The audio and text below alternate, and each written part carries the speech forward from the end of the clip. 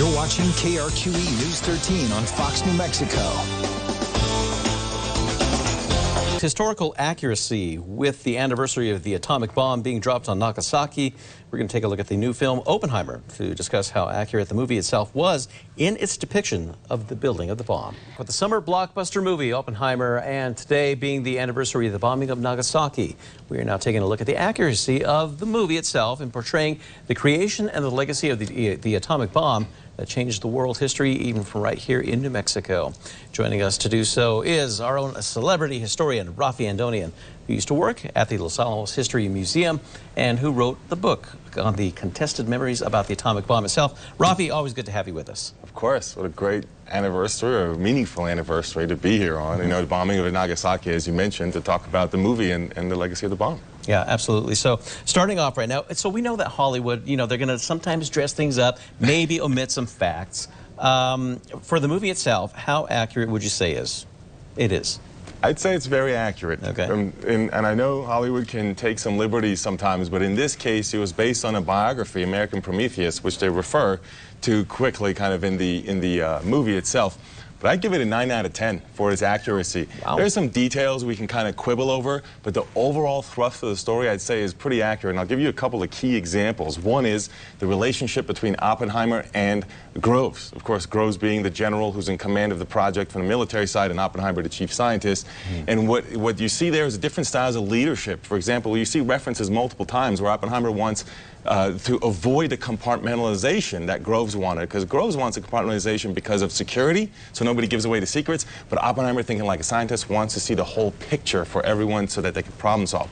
Another great example of that, and this gets at the heart of the movie, I think, is the complexities and the different opinions of the scientists. There's a couple of different scenes like that. One is with Lily Hornick, which is the main female scientist that they depict in the movie, in which she's talking about, there's a scene and Oppenheimer walks in, and she's talking about maybe we shouldn't use the bomb anymore or, because Germany surrendered, and that was kind of our primary reason, was racing with Germany. But then Oppenheimer steps in and says, well, Japan is still out there, and if you're a GI, you're not going to be thinking that way. That debate captures sort of what percolates later, which is a petition that they also referred to in the movie, where some scientists from Chicago and elsewhere were opposed to using the bomb in Japan. They wanted to use it only as a threat, but not the way that it ultimately was used. So that gets at sort of the scientists being kind of like the founding fathers. They all had different opinions in that circle. With it focusing on J. Robert Oppenheimer himself, obviously, he's quite the character, if you will. I mean, you know, regarded as the top physicist in the country at that time, and for his, you know, obviously contributions to the change of history in the world. And when you look at the man himself, and when you look at the portrayal on screen, how accurately would you say, based on, you know, the biographies and whatnot of him? For Oppenheimer, I think it's very accurate. Okay. And here's the thing, is that during the war, he was very much a man that was, you know, trying to push the war effort, right? He was very much committed to it, despite his communist ties earlier, which is part of the theme of the story.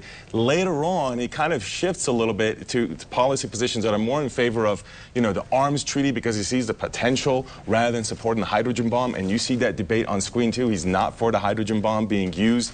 And so that kind of plays out, and that's one of the key conflicts in the movie with some of the other characters, and the debate and the clash that they have. And I'd also point out, you know, they capture his personality pretty well. He's a complicated person. Like, he was simultaneously arrogant, but also very sociable. He loved his martinis. I brought the martini shaker in with his special martini recipe on there. Has a lime juice and the honey, which is what makes it special for his you know, recipe. So they capture him pretty well, I think, as a person, what he felt in his hand. Yep, the coasters with Oppenheimer on there. That's right.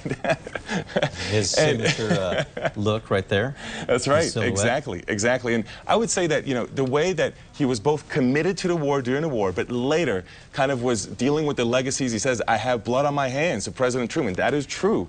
And so, you know, that's part of what I get into with my book, is kind of the legacies of the atomic bomb. And it's not just about war and destruction. It is also about nuclear medicine, for example, which has saved many lives, and of course nuclear energy, which is both clean in terms of, you know, not having carbon, but also has an issue with the waste. So the legacies of the bomb, I think, are very complex. The movie gets at that, and Oppenheimer himself understood that, and I think the movie captures that. So again, some details I might quibble with, but the overall arc of the story, for reducing it down to 3 hours, years of stuff, I think is very valuable to understand from. 9 out of 10. Absolutely, and it really is an incredible story. And just knowing that New Mexico's ties to it, of course, you know, with the hidden that's city how he Los came here in Alamos. part. Yeah. He liked New Mexico. He had a ranch in Pecos, or his family did, and he had been out here. He thought it was beautiful, but also he knew about the location being difficult to access and rural. The plateau is on a mesa, so the plateau makes it hard to get to and easy to control access, which you want to do when you're doing a secret project.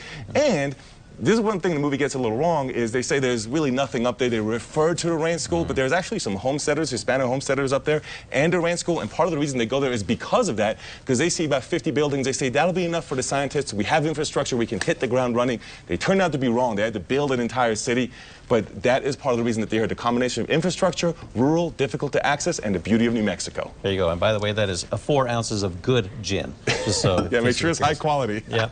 Raffi, thank you so much for joining us and all that great information. We appreciate it. Visit the Los Alamos sites. Always, yeah.